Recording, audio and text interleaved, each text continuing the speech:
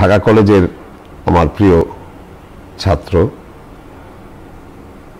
অভিভাবক যারা শুনছেন সবাইকে আমি ঢাকা কলেজের পক্ষ থেকে এই করোনাকালীন মহামারীর সময়ে আপনাদেরকে অভিনন্দন জানাচ্ছি, শুভেচ্ছা জানাচ্ছি।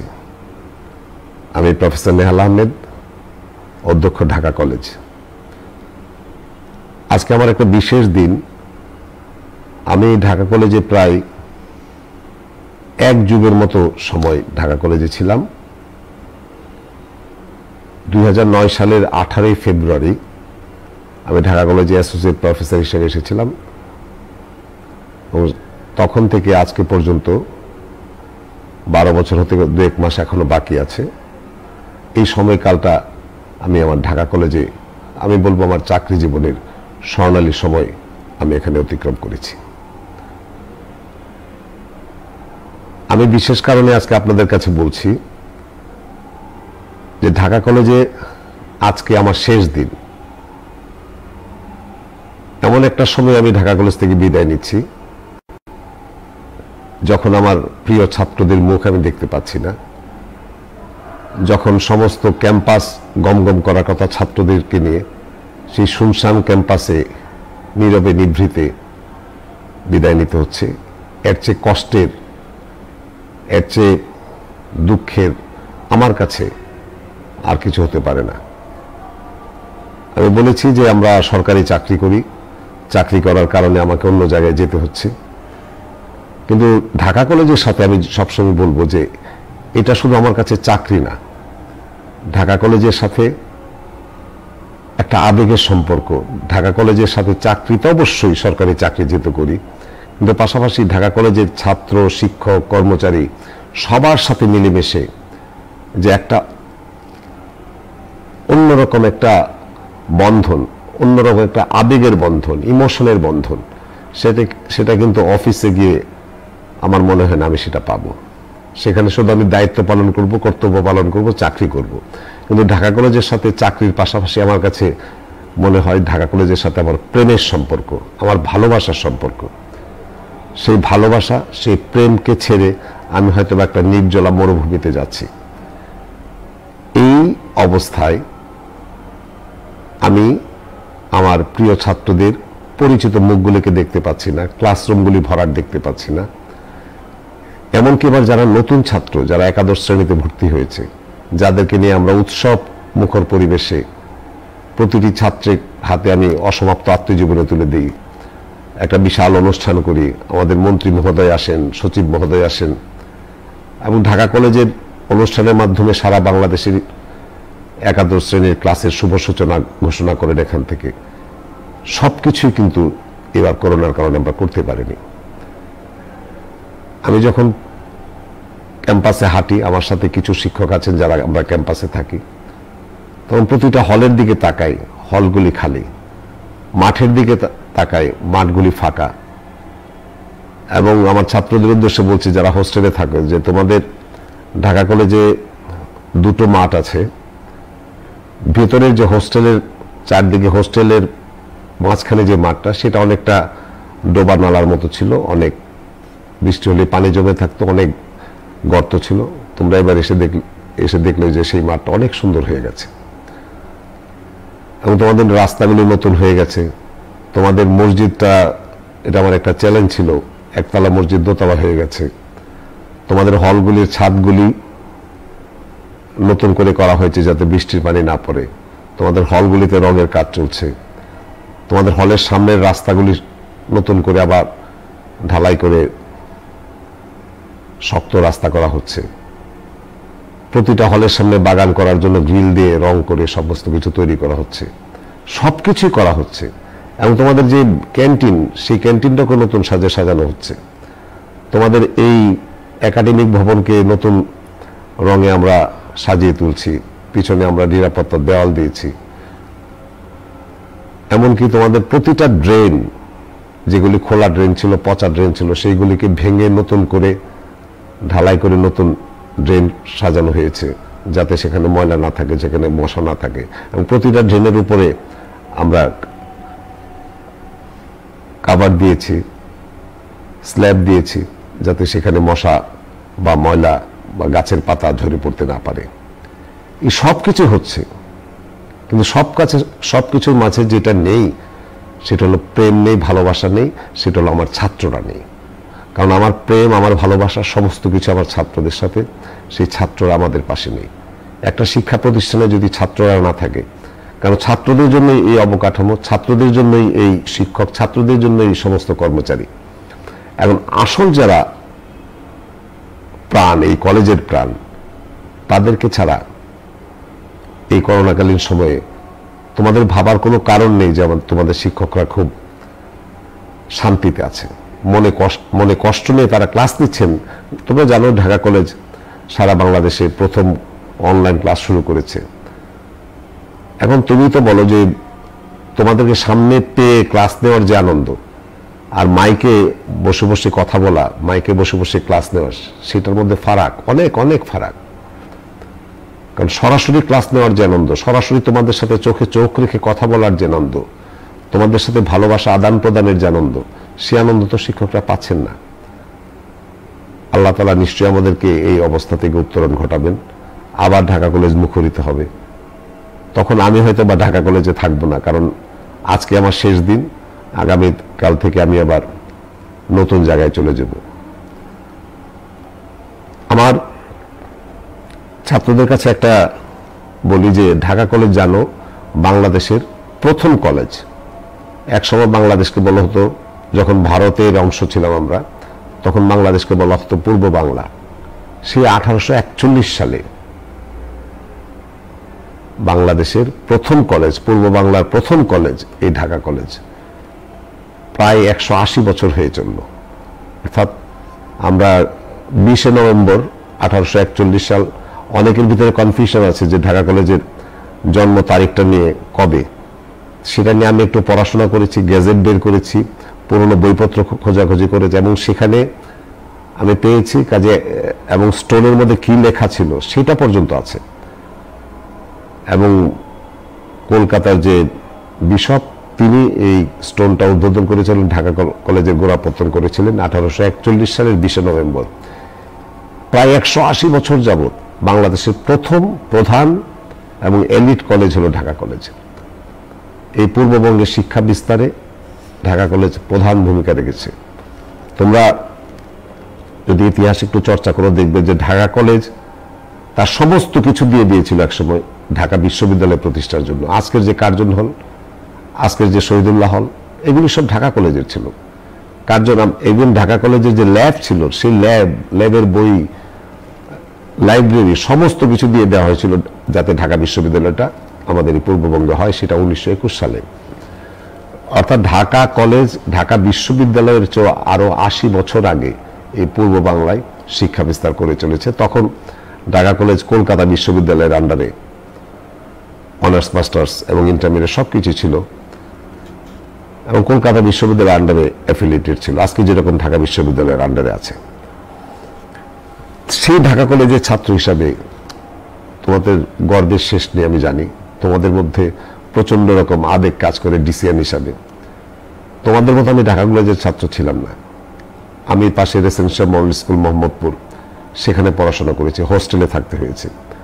কিন্তু আমাদের যে বন্ধুরা পড়তো ঢাকা কলেজে, তাদের দিকে অবাক বিস্ময়ে তাকিয়ে থাকতাম, এবং আমরা তখন হিংসা করতাম যে সে হলো ঢাকা কলেজের ছাত্র। সেই অহংকারটা কিন্তু তোমরা এখনো ধরে রেখেছো। 180 বছর যাবত তুমি চিন্তা করো তো, বাংলাদেশের 1 নাম্বার কলেজ হিসেবে ঢাকা কলেজ তার অবস্থান এখনো ধরে রেখেছে। অনেক শিক্ষা প্রতিষ্ঠান, ভালো ভালো শিক্ষা প্রতিষ্ঠান, অতীতে অনেক নাম করা শিক্ষা প্রতিষ্ঠান, তারা কিন্তু তাদের সেই সুনাম এত দীর্ঘকাল ধরে রাখতে পারেনি। সেই জায়গাটাই হলো ব্যতিক্রম ঢাকা কলেজের, এবং সেই ব্যতিক্রমের জায়গাটাতেই তোমরা দাঁড়িয়ে আছো, এবং সেই ঐতিহ্যের ধারক এবং বাহক তোমরা। মাঝখানে ঢাকা কলেজের একটু ব্যত্যয় ঘটেছিল, একটা কথা প্রচলিত ছিল, অনেকে বলে ঢাকা কলেজের ঐতিহ্য ফিরে এসেছে। আমি বলি বরঞ্চ আমরা ঐতিহ্য ভেঙেছি। আমরা যখন ছাত্র ছিলাম, আমরা তখন দেখতাম আমাদেরকে প্রচন্ড রকম শাসনের মধ্যে থাকতে হতো, ক্লাস করতে হতো। আর ঢাকা কলেজের ছাত্ররা এখানে একটা ভালো রেজাল্ট করতো, কিন্তু ক্লাস করতো না। এবং ভালো রেজাল্ট মানে সারা বাংলাদেশে যারা স্ট্যান্ড করতো, তোমরা এই প্রজন্মের ছাত্ররা হয়তো বা বুঝবে না, মেরিট লিস্ট দেওয়া হতো, বোর্ডের 20 জন ফার্স্ট সেকেন্ড থার্ড থেকে 20 পর্যন্ত একটা পজিশন দেওয়া হতো, তার মধ্যে 15-16 জনই থাকতো ঢাকা কলেজের, ফার্স্ট সেকেন্ড থার্ড সব ঢাকা কলেজ। কিন্তু আরেকটা জিনিস ছিল, তখন কিন্তু বেশ কিছু ছেলে ফেলও করতো, অর্থাৎ খুব ভালো রেজাল্ট নিয়ে ঢাকা কলেজে ভর্তি হয়েছে, সে দেখা গেল যে অনেক ছেলে 95% বা 93% পাস করতো, তো 5% ঢাকা কলেজের ছেলে যদি ফেল করে সেটা তো নিশ্চয় কোনো ভালো কথা না, কারণ যে ছেলেটা ভর্তি হয়েছে সে তো খুব ভালো রেজাল্ট নিয়ে ভর্তি হয়েছিল। তো সেই ভালো রেজাল্ট নিয়ে ভর্তি হওয়া একটা ছেলে এসএসসি থেকে ইন্টারমিডিয়েটে যাওয়ার আগে ফেল করবে কেন? ঢাকা কলেজের ছাত্র ফেল করা মানে চিন্তা করো, সেই ঐতিহ্যটাকে আমরা ভাঙার চেষ্টা করেছি। ঢাকা কলেজে যারা ভর্তি হয় খুব ভালো রেজাল্ট নিয়ে ভর্তি হয়, কোনো ছেলে ফেল করবে না, ঢাকা কলেজের মান বজায় রাখবে। এখন দেখো গত 2 বছর বোর্ডের বেস্ট রেজাল্ট করছে ঢাকা কলেজ এবং 100% পাস করছে। এইটাকে আমি বলি যে এইটা সম্ভব হয়েছে ঢাকা কলেজের শিক্ষক, ঢাকা কলেজের কর্মচারী এবং সর্বোপরি এখানকার যারা ছাত্র নেতা আছে এবং এখানকার যারা সিনিয়র ছাত্র আছে, পাশাপাশি জুনিয়র, সবার সহযোগিতা, সবার সম্মিলিত চেষ্টায় কিন্তু মাঝখানে যে অবক্ষয়টা ঘটেছিল সেটা থেকে ঢাকা কলেজ আবার উত্তরণ ঘটেছে এবং আবার কিন্তু 1 নম্বর কলেজ হিসেবে নিজের সুনাম ফিরিয়ে এনেছে। এতে আমি জানি আমার ছাত্ররা হয়তো বা বিশেষ করে আমার প্রতি হয়তো বা অনেকেই ত্যক্ত বিরক্ত যে স্যার করা, কিন্তু একটা জিনিস আমি আমার ছাত্রদের উদ্দেশ্যে বলছি যে বাবারা, তোমরা নিজেদের জীবনটাকে গড়ো, পড়াশোনার মধ্যে থাকতে হবে, পড়াশোনা করে একটা ভালো রেজাল্ট করতে হবে। আমি সবসময় আমার ছাত্রদেরকে সবসময় বলি, যখনই সুযোগ হবে তখন তোমার বাবা মায়ের চিন্তাটা করবে, তোমার বাবা মায়ের বুকটা ভাসাবে তোমার সামনে। তুমি চিন্তা করো তো তোমার বাবা মা কত স্বপ্ন দেখে তোমাকে নিয়ে, তুমি চিন্তা করো তো তোমার মা তোমার দিকে তাকিয়ে আছে একটা ভালো খবর পাওয়ার জন্য এবং তোমার মায়ের মুখে হাসি ফোটানোর জন্য তোমার চেষ্টা করা উচিত। মায়ের চেয়ে তো আপন কেউ নাই। এবং আমি ছাত্রদেরকে সবসময় বলি যে যখনই কোনো কাজে যাবে, সেটা মন্দ কাজ অথবা ভালো কাজ, যে কোনো কাজের সময় তুমি নিজে মনে প্রশ্ন রাখবে যে আমি যে কাজটা করছি আমার মা বা বাবা, বিশেষ করে মায়ের কথাই বলি, আমার মা কি এই কাজটাতে সমর্থন দিত, এই কাজটাতে খুশি হতো কিনা, মা খুশি হতো কিনা। তখন দেখবে মা খুশি হতো কিনা এটার প্রশ্ন উত্তরটা সাথে সাথে পেয়ে যাবে। দেখবে যে তোমাকে দিয়ে তখন আর কোনো মন্দ কাজ আসবে না, তুমি কোনো মন্দ কাজ, খারাপ কাজ করতেই পারবে না। আমরা এমনি বন্ধু বান্ধব মিলে অনেক সময় অনেক ধরনের দুষ্টামি করি বা ই করি, কিন্তু যখনই দেখবে যে মায়ের প্রশ্ন চলে আসবে যে আমার এই কাজটা থেকে আমার মা খুশি হবে, মাকে খুশি করো, তাহলে দেখবে যে জীবনে কোনোদিন খারাপ কাজে, মন্দ কাজে তুমি জড়াতে পারবে না। আমি এই জন্য ছাত্রদেরকে বলি, শিক্ষক আমরা যারা আছি আমাদেরকে খুশি করার দরকার নেই, তোমরা তোমার মায়ের কথা চিন্তা করো, তোমার বাবার কথা চিন্তা করো, যারা তোমাকে নিয়ে স্বপ্ন দেখে, তোমাকে নিয়ে ভাবে। একটা ছেলে ক্লাস করলো না, ফেল করলো, তুমি চিন্তা করো তো, আমরা শিক্ষক আছি, কলেজ আছে, অনেক ছেলে ফেল করবে, ফেল করার পরে দেখো শিক্ষকদের মধ্যে বা কলেজের মধ্যে তেমন কোনো প্রতিক্রিয়া হবে না, কিন্তু তোমার ফেল বা তোমার ফেলিওর তোমার পরিবারের মধ্যে, বিশেষ করে তোমার বাবা মার মধ্যে কি প্রতিক্রিয়ার সৃষ্টি হবে। তাদের স্বপ্ন তুমি ভেঙে দিও না, তাদের আশা, তোমাকে নিয়ে আশা আছে, তোমাকে নিয়ে তারা ভরসা পায়, সেই জায়গাটা ভেঙে দিও না। এই জন্য সেইটা করার জন্য আমরা হয়তো বা ঢাকা কলেজে অনেক কড়া করি, অনেক কিছু পড়াশোনার মধ্যে রাখার জন্য ছেলেদেরকে, ছেলেরা যাতে বিভিন্ন দিকে না চলে যায়, ক্লাস করতেই হয় বাধ্যতামূলক। এখন যারা ফার্স্ট ইয়ার তারা হয়তো এখনো টের পায়নি, তারা ফার্স্ট ইয়ারে ক্লাস করছে অনলাইনে, কিন্তু যখন কলেজ খুলবে তখন দেখবে যে ঢাকা কলেজে ক্লাস করতেই হয়। আগে যে অবস্থাটা ছিল ঢাকা কলেজে ভর্তি হলে ক্লাস করতে হয় না, সেই ঐতিহ্য আমরা ভেঙেছি এবং সেই ঐতিহ্য আমি জানি। ছাত্র অবস্থায় ক্লাস ফাঁকি দিতে পারলে, ছাত্র অবস্থায় একজন প্রিন্সিপাল সবচেয়ে বেশি জনপ্রিয়তা পাবে যখন আজকে তোমার 6টা ক্লাস হওয়ার কথা, একজন প্রিন্সিপাল যদি 4টা ক্লাসের পরে দপ্তরিকে বলে যাও ছুটির ঘন্টা বাজিয়ে দাও, এবং ছাত্ররা জিন্দাবাদ প্রিন্সিপাল, জিন্দাবাদ প্রিন্সিপাল বলতে বলতে কলেজ থেকে যাবে। কিন্তু একটু গভীরভাবে যদি চিন্তা করো, আমি কি তোমার এই যে স্লোগান পেলাম, তোমাদের কাছে সাধুবাদ পেলাম, তোমরা ধন্য ধন্য বললে, এতে কি আমি তোমাদের ক্ষতি করলাম নাকি ভালো করলাম? একটু গভীরভাবে চিন্তা করলে দেখবে আমি কিন্তু তোমাদেরকে ছুটিটা দিয়ে তোমাদের 2টা ক্লাস কম করে আমি তোমাদের ক্ষতি করে দিলাম। তোমার কাছে হয়তো বা সাময়িকভাবে ভালো লাগছে, তুমি তোমার বাসায় গিয়ে তোমার বাবা মাকে জিজ্ঞেস করো, তারা বলবে, তাদের জীবনের অভিজ্ঞতা অনেক বেশি, তারা বললো যে এই কাজটা তো প্রিন্সিপালের ভালো হয়নি। এই কারণে আমি বলবো যে সবসময় বাবা মার কথা চিন্তা করবে। আল্লাহ তাআলা বলেছেন বাবাকে মাকে খুশি করো, আল্লাহ তাআলাও খুশি হবেন। আমি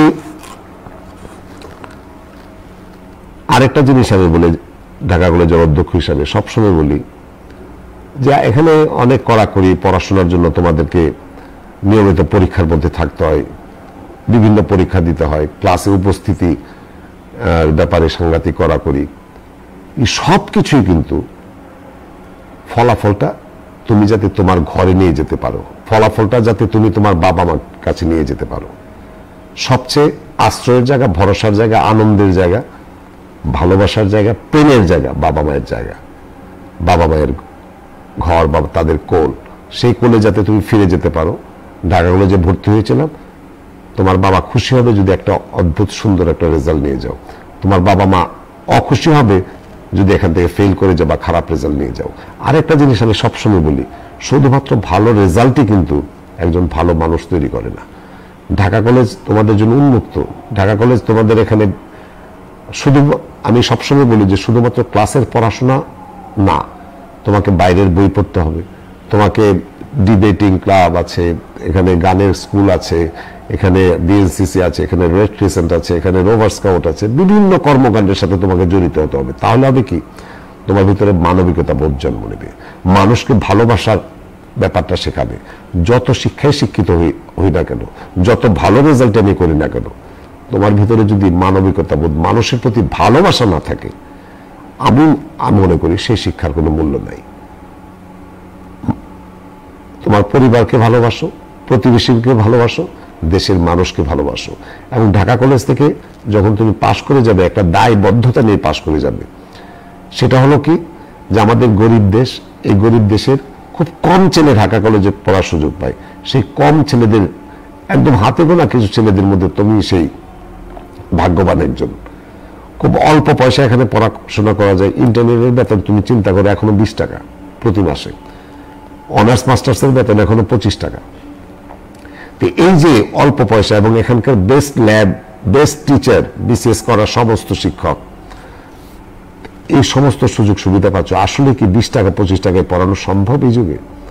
কিন্তু সরকার ভর্তুকি দিচ্ছে, এই কোত্থেকে দিচ্ছে? জনগণের টাকা থেকে দিচ্ছে, জনগণের পয়সা থেকে দিচ্ছে। সেই জনগণের প্রতি আমার তোমার, অর্থাৎ দেশের প্রতি আমার তোমার একটা দায় থাকতে হবে। দেশের মানুষের জন্য যে আমি এই সুযোগ পেয়েছি, যদি আমার দ্বারা আমি জনগণকে কোনো কিছু দিতে পারি, তাহলে সেটা হবে দেশের জন্য, তোমার জন্য, এবং ঢাকা কলেজের জন্য একটা গৌরবের ব্যাপার।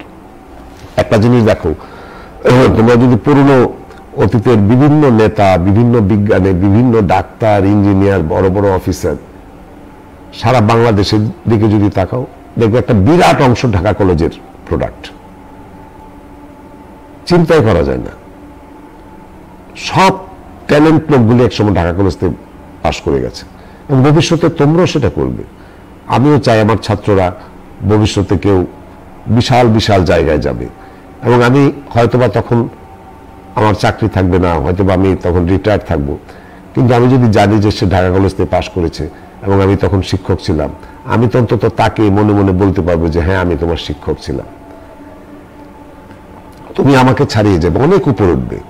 এবং আমি সবসময় মনে করি, শিক্ষক যখন ছাত্রের কাছে পরাজিত হয়, সেই পরাজয়ের মধ্যে কোনো গ্লানি নেই, বরঞ্চ জয়ের আনন্দ আছে। আমি তো চাই শিক্ষকদেরকে ছাড়িয়ে যাও তোমরা, জ্ঞানে, গরিমায়, ভাবনায়, চিন্তায়, কাজে, কর্মে শিক্ষকদেরকে ছাড়িয়ে যাবে। আমার ছাত্র যখন আমাকে ছাড়িয়ে যাবে, সে এভারেস্টের উপরে বসে আছে তার মহিমা নিয়ে, আমি তার দিকে তাকিয়ে অন্তত এইটুকু তো বলতে পারবো যে আমি তোমার শিক্ষক ছিলাম। একইভাবে পিতাও কিন্তু আনন্দ পায় যখন ধনাত্মক দিক থেকে অর্থাৎ পজিটিভ কোনো বিষয় ছেলের কাছে হেরে যায়। পিতাকে ছেলে ছাড়িয়ে যাবে এই আকাঙ্ক্ষা কিন্তু পিতারও আছে। পিতাও চায় তার ছেলের কাছে সে বা তার সন্তানের কাছে সে হেরে যাক, তার ছেলে মেয়ের কাছে সে হেরে যাক। এই হেরে যাওয়ার মধ্যে আনন্দ আছে।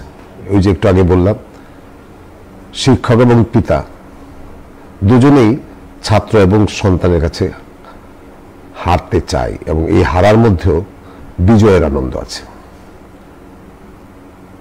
যাই হোক, অনেক কিছু বললাম। আমার ছাত্রদের উদ্দেশ্যে শুধু এটুকুই বলবো, ঢাকা কলেজ যে যারা ছাত্র, আমি তোমাদেরকে প্রচন্ড রকমভাবে মিস করব, সাংঘাতিকভাবে মিস করব। এবং আমি সবসময় তোমাদের কাছে থাকতে চেয়েছি, তোমাদের সাথে থাকতে চেয়েছি। আমার ভালোবাসায় তোমরা আছো এবং আমিও তোমাদের ভালোবাসা কাঙালি ছিলাম। শেষ মুহূর্তে তোমাদের কাছ থেকে আমি বিদায় নিচ্ছি। আমি ইংরেজি সাহিত্যের ছাত্র, কিন্তু আমার সবচেয়ে প্রিয় কবি কিন্তু ইংরেজি সাহিত্যের কেউ না, বাংলা সাহিত্যের। তোমরা যাকে বিশ্বকবি বলে ডাকো, সেই কবিগুরু রবীন্দ্রনাথ ঠাকুর। তার দুটি চরণ দিয়ে তোমাদের কাছ থেকে আমি শেষ বিদায় নিচ্ছি। তোমরা শেষের কবিতা উপন্যাস পড়েছ হয়তো অনেকেই। সেই শেষের কবিতার শেষ যে দুটো একটা দীর্ঘ কবিতা আছে, সেই দীর্ঘ কবিতার দুইটা চরণ আমি তোমাদের উদ্দেশ্যে নিবেদন করছি। কালের যাত্রার ধ্বনি শুনিতে কি পাও, তারি রথ নিত্যই উধাও, জাগাইছে অন্তরিক্ষে হৃদয় স্পন্দন, চক্রে পিষ্ট আধারের বক্ষ ফাটা তারারে ক্রন্দন। ওগো বন্ধু, সেই ধাবমান কাল চড়াই ধরিল মোরে ফেলি তার জাল, তুলে নিল দ্রুত রথে দুঃসাহসী ভ্রমণের পথে, তোমা হতে বহু দূরে। মনে হয় অজস্র মৃত্যুরে পার হয়ে আসিলাম, আজি নবপ্রভাতের শিখর চূড়ায়, রথের চঞ্চল বেগ হাওয়ায় ওড়ায় আমার পুরানো নাম। ফিরিবার পথ নাহি, দূর হতে যদি দেখো চাহি, পারিবে না চিনিতে আমায়, হে বন্ধু বিদায়। কোনদিন কর্মহীন পূর্ণ অবকাশে, বসন্ত বাতাসে, অতীতের তীর হতে যে রাত্রে বহিবে দীর্ঘশ্বাস, ঝরাবো কুলের কান্না ব্যথিবে আকাশ, সেই ক্ষণে খুঁজে দেখো কিছু মোর পিছর হইল সে তোমার প্রাণের প্রান্তে। বিস্মৃতি প্রদোষী হয়তো দিবে সে জ্যোতি, হয়তো ধরিবে কভু নাম হারা স্বপ্নের মূর্তি। তবে সে তো স্বপ্ন নয়, সবচেয়ে সত্য মোর সেই মৃত্যুঞ্জয়, সে আমার প্রেম। তারে আমি রাখে এলেম অপরিবর্তন অর্ঘ্য তোমার উদ্দেশ্যে, পরিবর্তনের স্রোতে আমি যাই ভেসে কালের যাত্রায়। হে বন্ধু বিদায়, বিদায়, বিদায়। ধন্যবাদ সবাইকে, বিশেষ করে আমার সুপ্রিয় ছাত্ররা। তোমরা ভালো থাকো, তোমরা সুস্থ থাকো, করোনাকে জয় করে তোমরা সামনে এগিয়ে যাও। বঙ্গবন্ধু সোনার বাংলা গড়ো। জয় বাংলা, বাংলাদেশ চিরজীবী হোক।